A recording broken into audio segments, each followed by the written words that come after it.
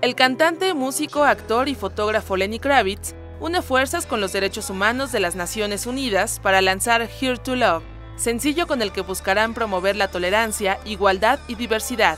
La canción, que fue elegida de cara a la campaña Fight Racism, lleva un mensaje para combatir la propagación global del discurso de odio y el racismo, así como enfatizar el respeto por los derechos humanos. Throughout my life and career, I have made it a priority to spread the messages of love, equality, and living together in peace.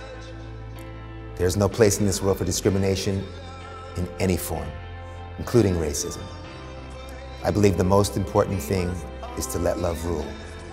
En la página oficial de Derechos Humanos de las Naciones Unidas se explica la campaña. A través de esta colaboración con los derechos humanos de la ONU, Lenny prestará su voz y apoyo para luchar contra el racismo y defenderá los derechos humanos de todas las personas. En su gira mundial 2020, Here to Love y otros compromisos, promoverá el mensaje de antirracismo, tolerancia, diversidad y paz en todas las naciones y entre todas las comunidades.